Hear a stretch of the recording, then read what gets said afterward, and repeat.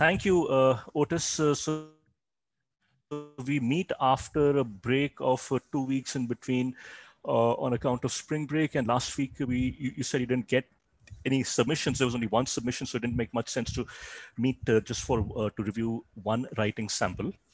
I hope we have a good enough volume of submissions this time.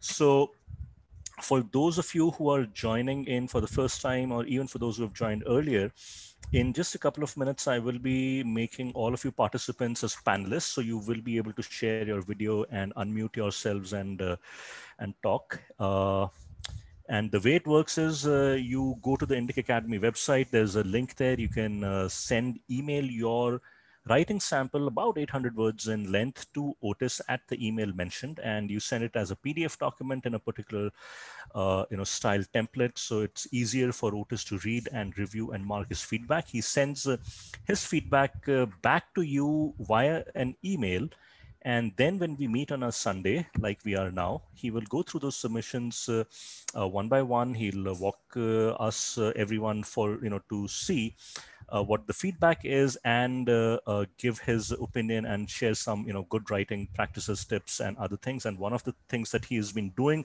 very frequently, if you have not noticed, is point of view. So that is something that I know is important to focus on and get right. I hope I will one of these days, but over to you, Otis. All right, thanks. Yeah, point of view is important, and our ability to control the point of view. That's the writing issue for us to be able to move it around and know where it is, for example, and do that on purpose. Well, great. I have 3 works this week, but I also feel like we were a little bit quick with Rashma. I guess now 3 weeks ago. So, and it's for me, it's understandable. I don't know. I'm very forgiving of these things. We got out of our schedule a little bit because I had my break, and then we only had a couple submissions. So, I mean, these things build up momentum. If I'm going to give a writing tip, habit is the writing tip. Habit. You develop a writing habit. It is the #1 thing that you want to do. Basically, I attribute, if I have some success, which is arguable, but if I have success, I attribute it to 2 things only. That when I was in high school, someone taught me to type by not looking at the keys. Okay, so that person I owe everything to. And then the second thing is to get a little book like this and write down every single day what you have written, and work to write. Okay, I know this is going to shock you. This is going to shock you. Prepare yourself. Breathe for 5 minutes each day. That's it. Just write for 5 minutes every day. If you're going to do it like I do it, you have a ritual. I grind my coffee in the morning. My mind is empty of all things. Grind the coffee, pack the little Breville. I can tell you which one I have. Pack it. I know how to make it. I can make my coffee. My subconscious mind makes my coffee. I'm telling you. I make it.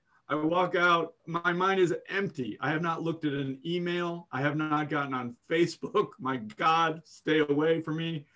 I have done nothing.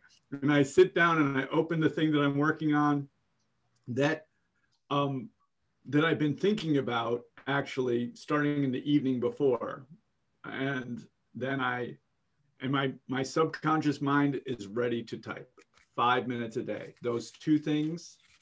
If you're not writing regularly, I strongly suggest, let me give you a page that shows you,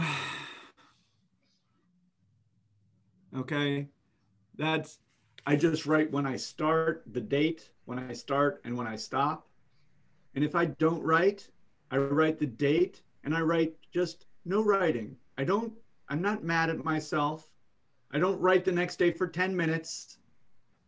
Okay. I'm not castigating myself and saying I'm a bad person. What I'm saying to myself is I needed to rest. I needed to rest. That's all. If I take 2 days off, I needed to rest for 2 days. It's simple. I'm not mad. Okay. So that's my habit. So do try and develop that, whether we meet or not. Try to get into the habit of writing every day. I can tell you at this point, I've been doing it for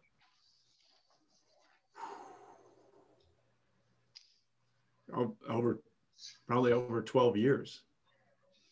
And the rewards are incredible for me. I just say personally, I mean, my ability to have writing just flow, it's remarkable. And the way I can think is remarkable. And I'm actually honestly just so thankful for it.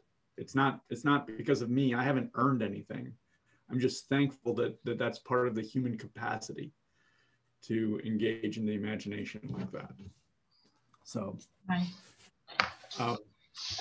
Okay, let's talk a little bit about Rashma's work. So we've, I mean, I do think about this, and hopefully we can organize over time so that you can share your work with each other and give each other feedback. And maybe there's a core group that develops, and you can figure something out in that regard, or maybe at some point we can figure out a more developed workshop model. In the traditional workshop model, the students in the workshop all hand in work to everybody. Everybody reads it. And then, if I'm the facilitator, then I basically organize a conversation around the work from everyone. So maybe that'll be possible at some time, because you can learn so much from other people in workshops. And I think that honestly, I've learned the most, the thing that I've learned from the most is reading other people's work and saying, okay, I like that. I want to be able to do something like that. So I steal that, right? And then I say, wait a second, I don't like this, right? And I write a little criticism like, I don't think you should, Ashfani, you'll get this one. I'm not sure that you should use so many adverbs. And then by God, I better not use adverbs in the work that I then submit to everyone. Because now that I've called out that I don't think adverbs are a good idea, well, then I better not do it myself. And this way we learn and develop our technique. So anyway, this is a work of play. It's wonderful, a wonderful play. It does some of the things that I think, honestly, this is the level that we want to arrive at. And then from here, everything else is like fine tuning. Now you're in the realm, you're in the arena, but the arena is this: you're getting characters on the page. You're getting, and by characters, I do not mean cardboard cutouts. I mean human beings on the page. I can see and feel and understand that as I read this play, I'm seeing human beings. Right, thank you. I really want to say how amazing I think that is. I'm of my maxims, right? One of my maxims is write 5 minutes a day. Okay, obviously you write more than that, but do stop. Okay, you can't let the rest of the world go. We have to take care of the rest of the world, because if we don't take care of that, then we can't write for 5 minutes a day, and we don't want that ever. So we got to take care of everything else too. But the other maxim is people are miracles. And I mean that universally. So personally, I mean that universally. I don't think that they're good people and bad people, okay? I don't think, they're not people that I like and I don't like. Well, there are people I like and I don't like, but human beings' miraculousness is universal. And so you want to get that miraculousness on the page. You do not, and from the writer's point of view, and I mean this so sincerely, it's hard to even gauge it. we are not writing people in order to judge them, because honestly, who the hell are we, right? So we as authors, as writers, are simply trying to get the characters on the page. We are not trying to judge them. And if we get the characters on the page, we have done something miraculous. And then what we capture is we capture the interaction of those characters. In Rashma's work, which is a play, it is significantly different from when we're writing, let's say, narrative fiction from within a point of view, because it's a different presentation, right? Rashma, you know this, and all of us, we can think about this somewhat conceptually, but like the main thing is when we have a play, we have an audience that's watching everybody, right? So we're watching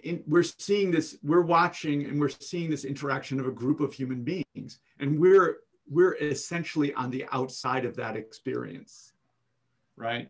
So we're here watching, to do those eyeballs watching a group of people interact. And so, and this is going to speak to Rashma in a minute. She had a question about, where she has so many threads and so many themes going on now in her work. What are you finally going to end up saying about it? Well, because of this relationship of being on the outside and looking at the group, you're really saying something about, you're going to end up saying something about the group, right? And this is going to be our Anton Chekhov day, because I'm going to talk to Ashvani about Chekhov too, and Rashma, I'm going to talk to you about Chekhov, but we're talking to you about the Cherry Orchard, obviously, and we're talking to Ashvani about the collected stories of Anton Chekhov, which is an assignment that I'm giving you.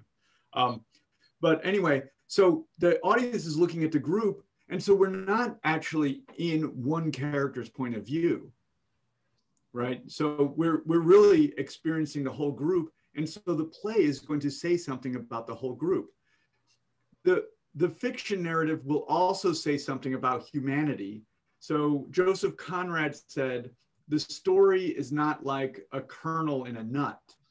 It is the glow that brings out the haze, meaning it's the glow that sheds light on the nature of the world. But the story, in that case, is a much more acute struggle between a protagonist and an antagonist, a protagonist in the entire world. And in a narrative fiction, we're inside the point of view of the character. I'm going to say something else sort of complicated. If we're writing narrative fiction with multiple points of view, then the story is going to be about those multiple points of view. So when I was at Stanford, someone submitted a story that was about 4 people in the family and a boyfriend. So that was weird to me. I was like, 4 people in the family makes sense, plus a boyfriend didn't make sense to me. But anyway, let's say it's just about the 4 people in the family, and it had alternating points of view in the chapters. And if you've read Jonathan Franzen's The Corrections, which I suggest, it's a pretty masterful novel that explores point of view. That also has a family and has 4 points of view, and it represents all of them. Then the story is finally going to be about not any one individual in the story, but the family. The family is the protagonist. Right. So that means, what it means to be the protagonist is that they're the ones who change. That's what it means. They've gone through a journey and they've come to some point of change. It can either be a positive change or a negative change, basically. A positive change, from my point of view, that's how I describe comedy. A negative change is how I describe tragedy. But whether they make a positive change or a negative change, the audience basically sees the point of choice, and if they've made a positive choice, the audience makes that choice with them. But if they make a tragic choice, the audience basically divorces themselves from that choice and makes a positive choice. Does that make some kind of weird sense? Okay. So that's a broad statement that's sort of getting involved in this piece. Sorry, I have not screen shared it, and I meant to do that immediately. I've lost you all. Where have you gone? It is. Okay, you see my share, right? I'm sorry, I lost my whole. We can see your share. Yeah, we can Right. see your screen. Yeah, but what I've done is I've lost all of you somehow. Oh, because we can there we go. still see Okay, you. I got you. You disappeared into my, that thing that goes. Okay, so Rashma. So just thinking about, I don't know a lot of plays, right? So I'm kind of talking about some sort of philosophical, larger story issue things that have to do with basically having a group of these miraculous human beings on the page and basically suggesting to you that you have to come up with an answer that speaks to a change for all of them in order to gain a sense of unity of the piece. Okay. We basically start out with 5 individuals in a sense, each doing their own thing. And through the course of the play, we have to end up with something that is unifying basically for that entire group. They go in a direction that's positive or negative. I think that that's what we have in the Cherry Orchard, basically. So we have the Cherry Orchard, which is, I mean, it's been so long since I've read it or seen it, so I can't tell you the characters, but you essentially have 5 individual characters who are going through their life struggle, and then they get to the end point, and the end point is difficult, but there's a similarity in that they all must leave the house, and the final tone of the piece is the chopping of the orchard. Oh, sorry, wait, is that, yeah, right. The chopping of the orchard. So what it basically is saying is something about a passage of time. It's saying something about the entire group and even social organization, all of these things that essentially time is marching on. Things are changing. What they imagine in their lives as being a sense of permanence and, a kind of myopic permanence individually turns out to be erroneous, essentially.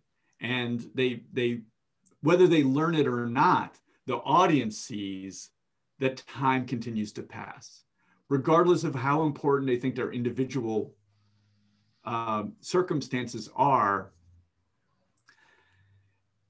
They pale, in a sense, to this universal element of change. Okay. So that's what the reader takes away.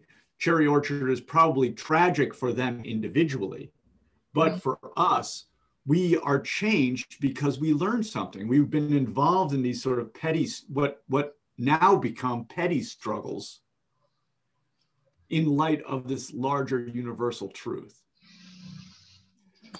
And I basically think you have that here and ready to roll, essentially, because you've developed all of the individual struggles. And now it's just a question of making, sort of figuring out how you're going to get this family to a point of, and I forget what happens in Cherry Orchard. Maybe one of the characters sort of understands what's happening and the rest of them don't. That sounds kind of typical, or it kind of rings. But so that you can have that character that does have this sort of insight be able to help and lead the reader to come to that insight also. But it's still a circumstance that happens to all of them. So you can make some decisions about that. But I think that for me, and it does remind me of the Cherry Orchard, you have this thing. It is like the hitting of the trees. Right. It's the algorithm. Yeah. Right? And the thing that strikes me about the algorithm, and I love this line, you said, don't be stupid. We might still have a chance if that algorithm thing works in our favor, right? I mean, the desire to have really, and we're going to talk about the algorithm just a little bit too, but, so Baldev says that, and really, Chutki here, is a person who has some deeper understanding, but she's saying the algorithm is not a fortune wheel, it's a calculator. Right. Right? And Simran doesn't have enough points to go the next round. I mean, that is such a profound statement. And I think, it gets to the much, much bigger heart of what's going on. And to me, it has ramifications. You have that great line about India and everyone's buying air conditioners, but there's no fuel. There's not enough electric infrastructure to run them all. Right. So they have the non-working, like in a sense, you can almost see like there's all these non-working air conditioners. They're speaking to a life that's going to come, and I think this is very typical of human beings, that's kind of like the carrot that's going to come later. We keep searching for that carrot that's going to come. And in this case too, it's like the algorithm, it's not a wheel of fortune, it's a calculator. It is really getting to such a profound truth between that juxtaposition for me, philosophically, and I think in terms of our life issues, right? Because so there's this idea, almost a mystical idea, that there's this sense of fortune, that anything is possible, right? Merely mystical and even magical thinking, right? So that kind of history. And Chutki says it's a calculator, but more than that, it's not. I think there's a point to drawing some attention to what that even means, because when it's a calculator, it's not a calculator made by, when it was fortune, it seemed as if it was, something that's constructed by God in the universe. But when it's a calculator, it's something constructed by people. Right. And that's the case with this algorithm particularly, right? Right. So it's a real crushing conflict of worldview. And I mean, I don't think it should be even that Chutki here is, she's enlightened to some kind of sense of truth. It has a cost, right? Baldev's worldview also comes with benefits, right? It comes with the benefit of not seeing, right? We tend to think of like not seeing as being negative. Right. But not seeing is also positive. It's optimistic. Chutki, yeah, right. But Chutki is seeing that it's a calculator. There's nothing, the calculator is a complete trap constructed by other people in which they're playing a part. They either go or they don't go according to someone else's construction. Right. That creates a kind of cynicism, right? Too. In which, and Chutki finds the escape from that cynicism in the fantasy of her shows. So I think you have what you need in this piece, but it's a question of bringing all of these people. Right now, it's like you're sort of continuing each of their individual threads. Right. But you need to start to funnel all of their threads into one crucial moment of, and very much like Cherry Orchards, my strong recollection of it, even though I saw it, at this point it might be 30 years ago, that basically something happens with the group of them, that the cusp of realization of, it isn't that Chutki's right or Baldev is right? It's a realization of what exists with both of those worldviews, and also the worldviews of Simran and other characters, basically coming into a kind of confluence, excuse me.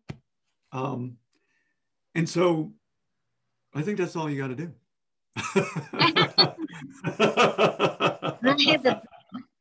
And it sounds a little abstract right now to get to that point, but maybe I'll just revisit Cherry Orchard and then revisit the play again and see where I am. Maybe I personally wouldn't do that because I wouldn't want to take that influence. Okay. I think what you have here is you have these wonderful characters, but you just have to figure out a way to have them basically, you need to take all their individual things and figure out how to funnel them. Right.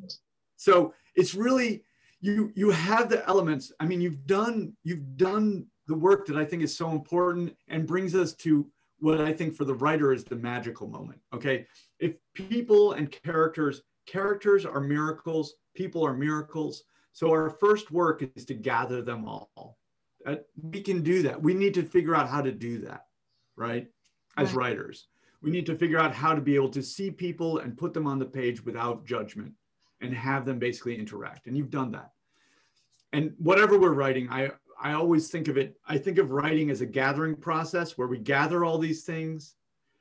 And then I think we arrive at what's the magical moment for us as writers. Okay, so we've done the hard work of being able to absent ourselves and get these characters. Now, basically, we wonder what's going to happen. we don't know. We can't, if we already knew what was going to happen in our story when we were gathering, we probably don't need to write our story.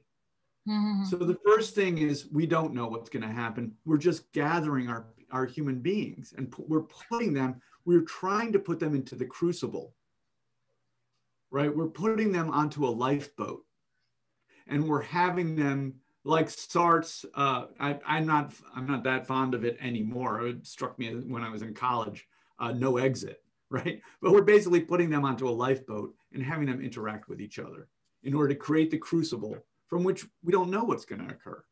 So I think you just have to now you have them all. You have so many great things here.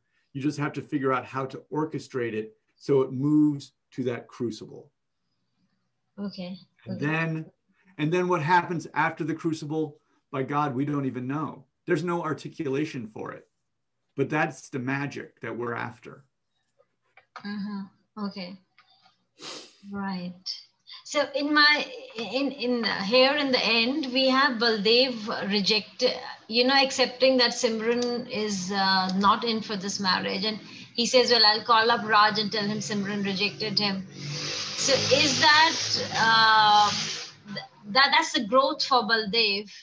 And that's, does that resolve it? Or is that resolution is easy? Yeah. I actually did not, you just told it to me and it gives me kind of chills. I think it does. I mean, I am like, it's a futile gesture, but it's a gesture, right? It's a gesture that says that we are taking the gesture of expressing some kind of will in a situation in which there's no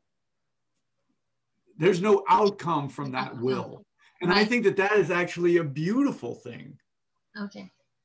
I would love to see you write that out. I mean, how can we get that on the page? How could we get Baldev calling and saying it? And it's not for Raj. It's not for Raj. It doesn't mean that you're going to necessarily have it. You might not even do it. You might even have the lights come down during it. I don't know what you'll do. But I would love to hear what he says when he comes around and he says, as we say in the US, well, I'm not, okay, I won't tell you what we say in the US. But anyway, he's going to call Raj and reject Raj. I love it. I love it. I do think that works. Right. I'll do that. That's beautiful. So, time check, Otis. Thank you so much, Otis. Yeah. Okay. Let me, I think, I'm not sure. I emailed and I'm not sure that, let's see. Sorry, that's not sorry, Ashvani, that was not going to you.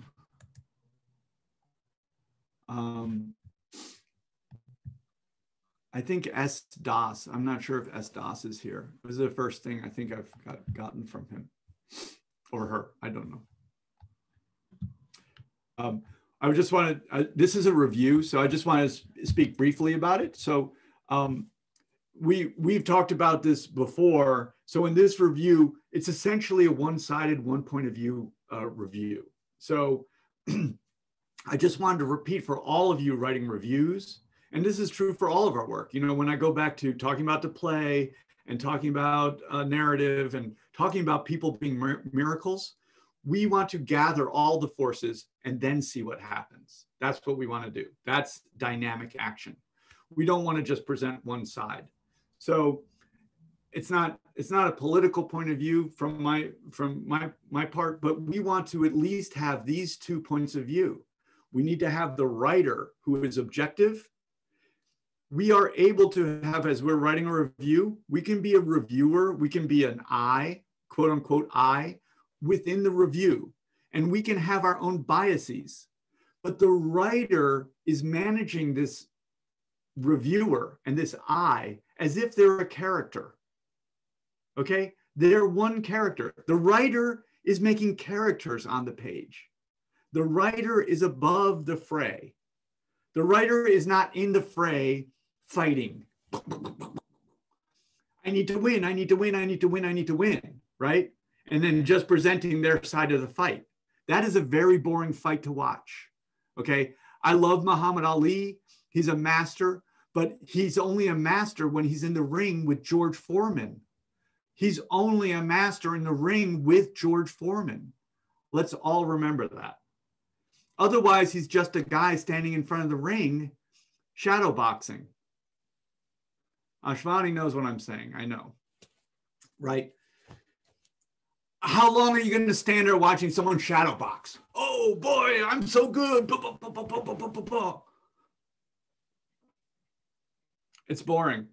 So this is my quick talk. I just really want to get that through to everybody.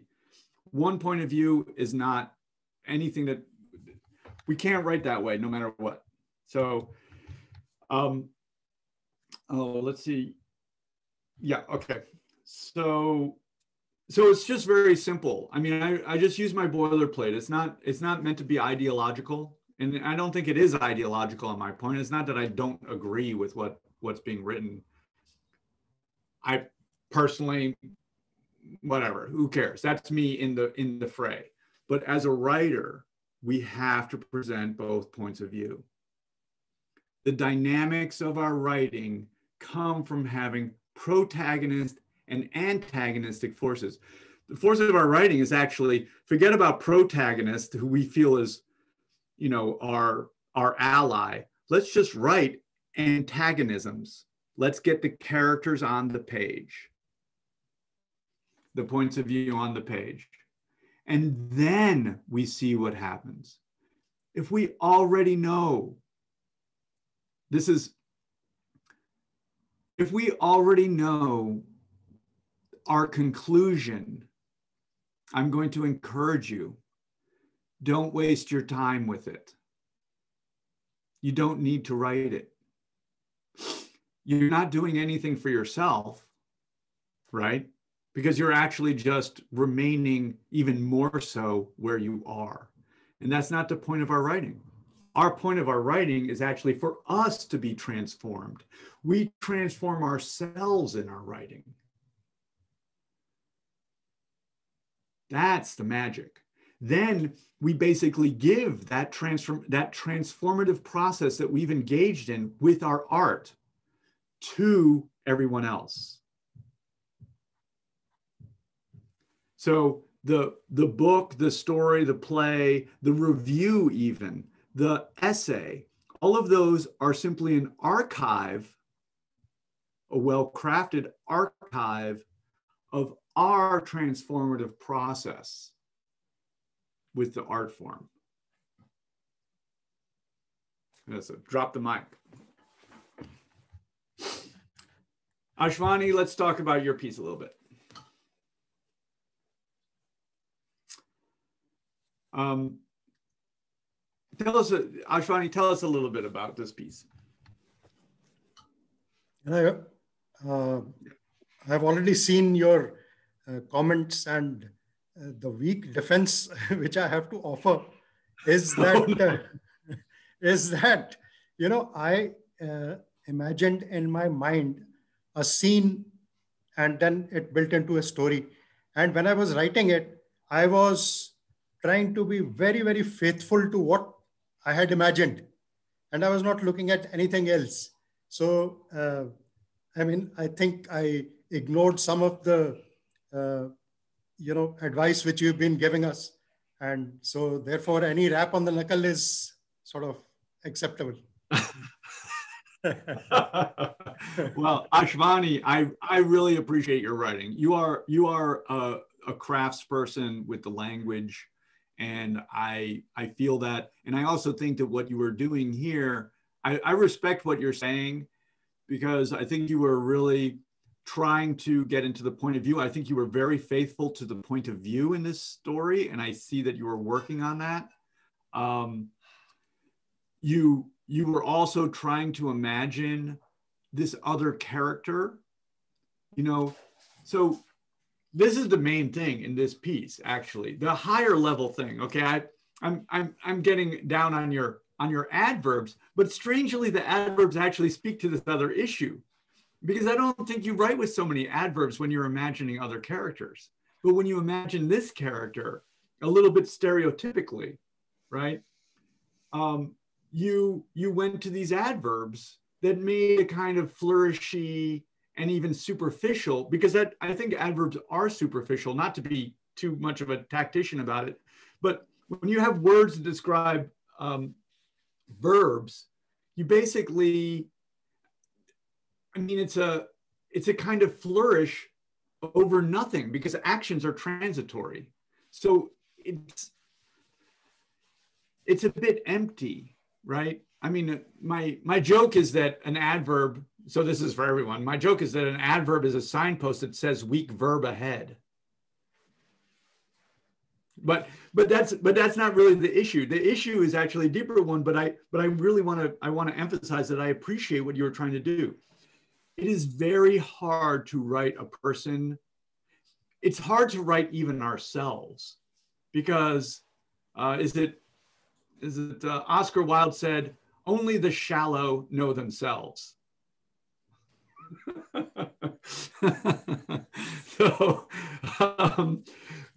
So if we can't even know ourselves, how can we know someone else? So this is a big part of our work, actually. And so I think what you just said is really great. You imagine this scene, and you imagine this woman with this backstory, and you wrote down what you imagined. And I think that that's really good work. I think that the very high level that we're now talking about, so that's covering all the basics, is to actually get the human being on the page, not the stereotype of the human being. There's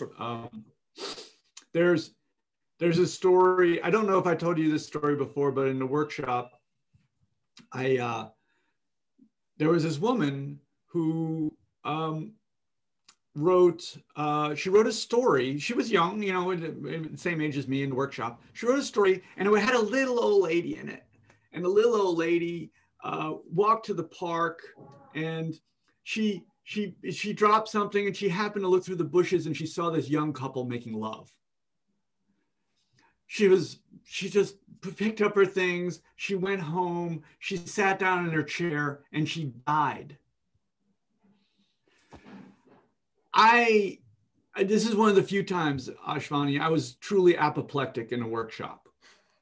And I raised my hand to speak, and I was like, I didn't know how to phrase what I wanted to say.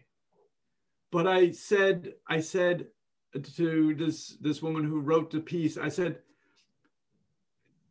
seriously, that woman knows more about sex than you do. She's lived her entire life. What are you talking about? She saw people having sex and she died? That's what you think? I was I throw up my hands. I don't know what to think. I mean, how can you explain, this person thinking that, a woman who's had a lifetime of experience would die because she saw a couple having sex? Anyway, that experience, I've always gone back to that story about this essential issue, to like, that this is the real struggle though, because when we look at another person, we do our thinking of them, right? And what we actually have to do is figure out how to write them from their point of view, which is just as complex and very likely even more complex, and certainly unknown to us. It's more complex even than our point of view. It's more complex than we are. This woman has made a lifetime of sacrifices, right? Living with this man who castigated her son for a petty infraction that was meaningless. The simple thing to do though, so all of that is really hard, right? We can't really auto-generate that stuff. So the way I think of us doing it as writers is that we, again, want to get those characters on the page in dynamic interaction. Here we have a protagonist essentially, but we have no force of antagonism. And certainly the husband is right there. So it's absolutely fine that we don't know. I don't know other people. I don't know what it's like to live in their shoes from their perspective. I don't. So I basically use this tool of storytelling to investigate what it might be and try and be as truthful as possible, but by creating those forces of antagonism. I think it's a great start. I think it's ambitious. It's an ambitious story. I have a very, very embarrassing story to tell about me in workshop where I did this, tried to imagine from another point of view. And I honestly, I can't even tell the story. It's too embarrassing. But I think you're on the right track because you're really struggling to do it and you're really reaching deeply into it. Haschemyer, the other thing is, I do want to suggest to you, did I suggest that you read Chekhov already? Yes, you did. Have you read Chekhov? I started, I read a few stories. Yeah. There are two reasons why I've had a temporary stop. I won't say that I'm not going to read them. I will read them again. Firstly, I had a row of submissions back to back, which I had to do. I write for some journals. And the second reason was that I find that, the stories don't have a surprise ending, which is what I look forward to. Something like, O. Henry, something like that. So I find like that... O. Henry, yeah. Yes. You like the O. Henry type stories. Yes. If there is a choice, yes. Yeah, well, this story sort of reminded me of like Maupassant, the necklace I think I wrote in the bottom. I didn't know how to spell Maupassant. But yeah, it reminded me of that. I was going to bring up the other little thing to bring up for all of us as writers. So this story here has a chiasmus model to some degree, right? Do you know the chiasmus model? So like the necklace is very much that. So this is actually another thing that you can bring to bear to this story if you wanted to, in order to develop, in a sense, that surprise ending, because the surprise ending is a function of chiasmus. It does exist in the Chekhov stories and other stories, but it basically is it's more apparent in the O. Henry type story. Yes. Right. So like in Maupassant, the woman, borrows the necklace, right? She's vain. She wants to borrow the necklace, but then she loses it. And then, she ruins her entire life because of it. And then she finally earns all the money to pay the woman back for the borrowed necklace because of her vanity. And what she learns is, well, the necklace was just made out of glass anyway.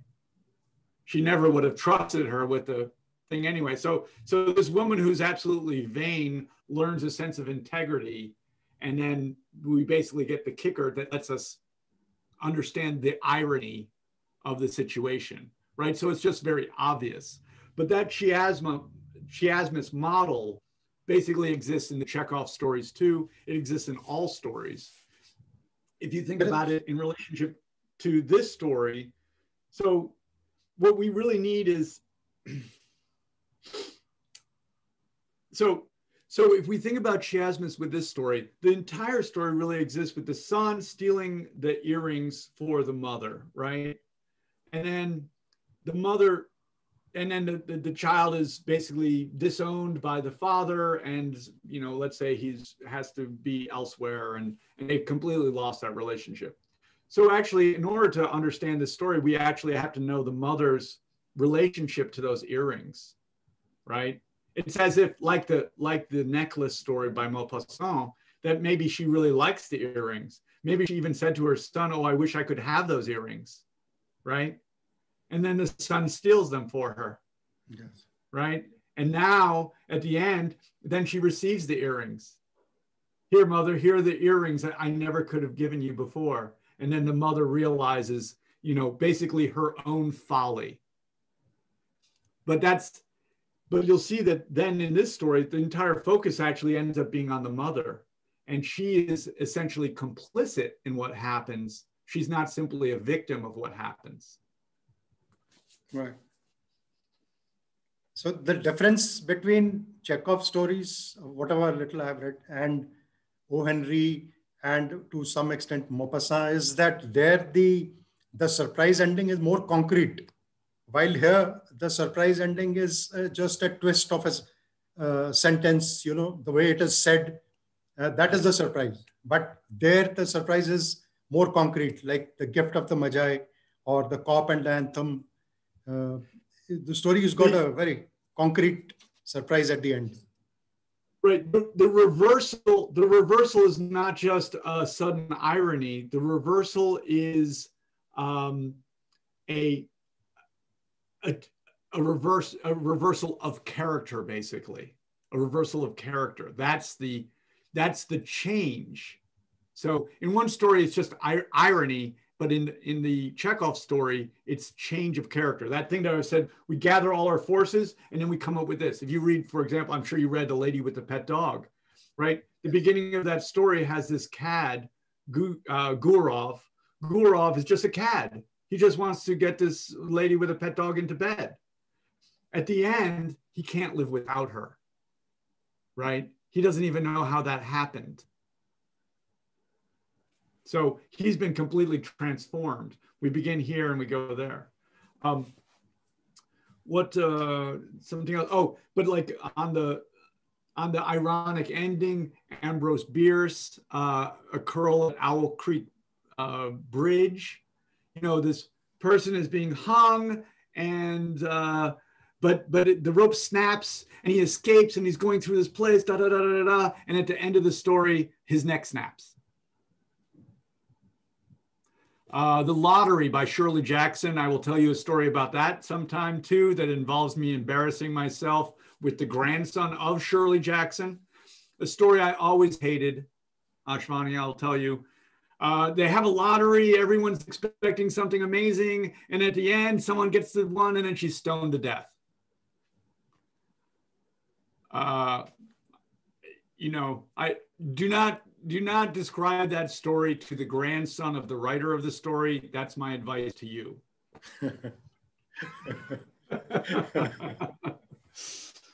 Okay, but I think you understand your work. I feel that, and I love your writing. So I know you are. The writer's life is struggle. The writer's life is not success. Those are some true words. I only have one thing to add, that when we are writing, we think we are a success. But when it undergoes your comments, then it is no longer a success. No, Ashwani, I really want to push back on that. It is a success. This is great work. We are just like characters. We are on a path. Martin Buber says all travelers are on a journey of which they do not know the destination. We are just a character in our own story. So it is a success. You wrote this story. It's very successful. It's very successful that I'm functioning as your antagonist and I am saying these things. And from that, we grow and we continue on our path. And I really appreciate that. I really gratefully accept your comments. And I'm sure they add value every time I listen to them. In fact, I listen to them again and again later. Oh, well, Ashwani, you have some incredible stories, and I just look forward to continue reading them. Thank you, Otis, for your comments. Yeah. Talking about Anton Chekhov, I remember the story called Chess. I don't remember, I'm correct with the title of the story, but it was so amazing. I read it in school, and it has stayed, I'll stay with me forever, actually. The Chess by Anton Chekhov. I hope the title is right, Otis. Yeah. Okay. The title isn't ringing a bell for me right now, but I think that's, there's some stories that influence us that I go back to. The big story for me is James Baldwin's Sonny's Blues. Ashwani, I'll suggest that one also to you. Another collection, Ashwani, that you might look at. I say Chekhov to you because you have a little bit of an old-timey style, but you might look at another collection of short stories that I think is brilliant, is Raymond Carver's What We Talk About When We Talk About Love. That is if you're a short story writer, I suggest that to all of you. It's time check, Otis, I wanted to, we have about 25 minutes, so we could probably go over one or two pieces. Okay, let's talk to Ram. We just have the one piece left. Ram, let's get you on the video. Hey, how are you? I'm good. How are you? Okay, so Ram, why don't you tell us about the review? Okay, so this I got this book from the Indic Book Club as part of a review program. So I read the book and I wrote the review. So I had sent you two reviews. So the second review that I had sent was one that I wrote after your inputs on writing a review, and this I had written before I got those inputs on writing a review. But I thought, let me send both of them so that at least for me, I know what mistakes I'm making because I can clearly see the learning curve. So this is the review I had written on that book. So I had mixed feelings about the book. So I liked the storyline. I liked the social message that they had carried.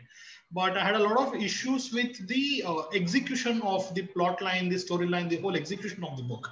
So that's why my comments, some of the comments were like, a bit vitriolic.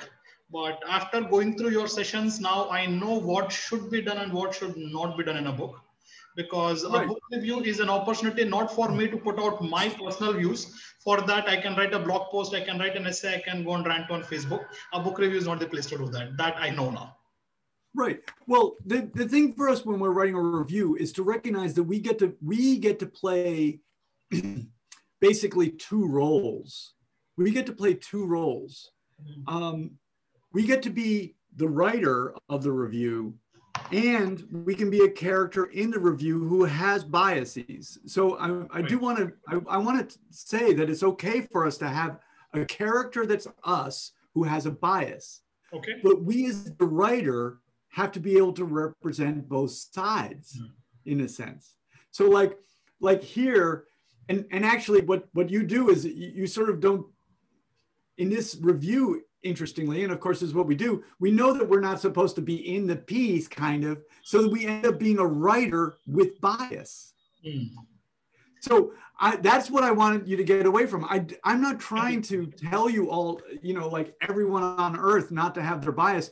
We're human beings. We have our bias because we have our point of view. But as a writer, we have to see more expansively. So like here, I think in this review, you really just need your I character to come out and say, I personally picked up this book because I want to read a murder mystery. In that regard, it fails. However, the authors seem to be driven by a desire to write a social commentary. Right. And in regard to social commentary, their commentary is important. Right? Now I've said those two things. Now I combine them and say, to include a social commentary in a murder mystery does a disservice to both, right? Right. It ruins the murder mystery and it diminishes the social commentary. But the social commentary is important, and it finds an access to a wider audience than might otherwise read sociology textbooks. Yeah. Boom, boom, boom, boom. You know, so I mean, and I'm not trying to be like fancy or anything. I'm just covering the two sides. No, absolutely. And then that, you know, and then I want to say something, and I want to say something more complicated than don't buy this book, right? And you said this, Ram. You have it in here. It's just not organized as such. That's true. Right? That's all. That's the only difference. And it's a little bit because you're not playing the real two roles for us in our writing of a review is the book is just a foil in a sense for us to cover two sides of an argument, our bias and our objectivity. That basically the objective point of view covers the other side, basically covers the author's, the book's point of view. And basically puts then our bias against this book point of view, and it puts them back and forth, and then it comes to some kind of conclusion, which for me, I like to make complex. You know, where it fails as sociology, it succeeds in terms of audience appeal. Right. This is in the direction of a psychologically complex murder mystery that I hope the authors might attempt next, right? Yeah. I don't know. You know, like, so then you're, you know, I didn't know I was going to get there in the beginning, but it's just once we engage in this process, this is the writer's process. The writer's process is to, you know, like Rashma's play, right? She doesn't just write one character, she's trying to put all the characters on. Right. We as the writer, we want to be able to separate ourselves and understand ourselves as a character. We develop that, what I call a dual consciousness, right? And it's a pop psychology term where we understand ourselves as a character, as a human being, and we also elevate above that so that we can see a broader picture. Yeah, you know what you're doing. I love some of the comments. In fact, while writing this review, I could feel myself in a tug of war. On the one side, I wanted to be objective as a reviewer, and on the other side, the personal biases were coming in. So if you read this review, you'll probably see the parts where, okay, in few passages, this fellow is pulling, on the other passages, the other chap is pulling. So you can actually see that. Totally. I totally see that. I totally get out of this that you are conflicted, right? I totally see that you're conflicted. And so this is the joy of writing, is that we basically, we have a conflict, and what we do is we separate them. Yeah. Right? We separate them into identified points of view, essentially. So one point of view is a biased point of view, and one point of view is an objective point of view. Right.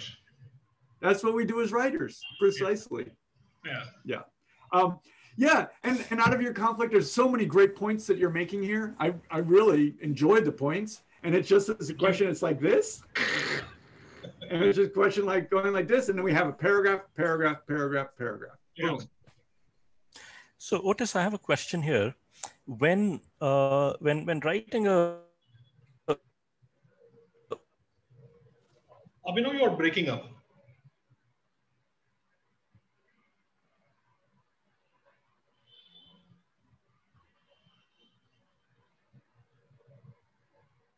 I think we lost Abhinav. Nope. Can you hear me now? Yeah, now we can hear you. Now. Yeah. Ah, okay. Thanks. So I was saying, so whether I'm writing a positive review or whether I'm critical of it, how much value is there in quoting a line or two from the book to make my point as a reviewer? Yeah, I think it's a good idea because it means that you're basing what you're writing on something that's tangible, from the book itself. So, yeah, and I think that again, I'll go back to this idea though. We're all in a learning process here, but the point I'm making to Ram too is I don't think we're finally really writing either a positive or negative review. What we want to end up doing is writing, because the book has been published, so there must be something there that's something, right? Someone thought that there was some reason to have this thing published. So we want to find something complex, and that's where we want to be like. So with Ram's, is like, as a book of sociology, it's more exciting than your average book of sociology. But if you're looking for sociology that pushes the envelope on these issues, you might look to this, and this. However, if you want a murder mystery with some sociology, we say something complex to a broader audience. And then we actually let the reader make up their mind. Oh, I am looking for that. Oh, I'm not looking for that. Ram's, this review is a good one because he actually says a lot of negative things about the book, but he says it's worth reading because of where it functions in a kind of development of writing. And I think that that's probably important, But yes, I think quoting things, particularly if you get to the heart of something through the quote, that would be advantageous. This is a core issue, blah, blah, blah, blah, blah, blah. This is the core issue of the book. And it's an important one for everyone to consider. However, when we look at sentences like da, da, da, da, da, we see that the writing gets in the way of the clarity of the ideas.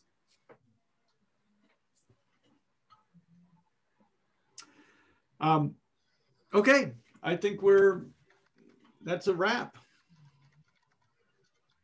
And I look forward to getting some work next week and seeing you all again.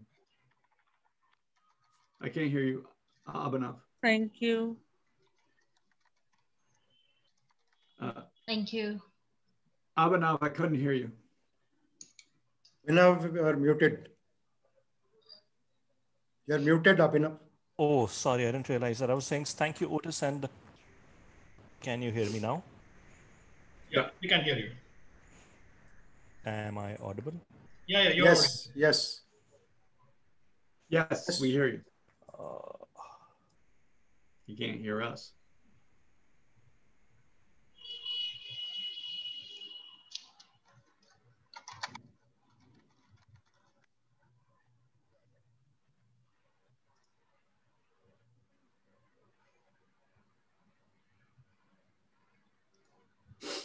Yeah, okay. So am I audible now?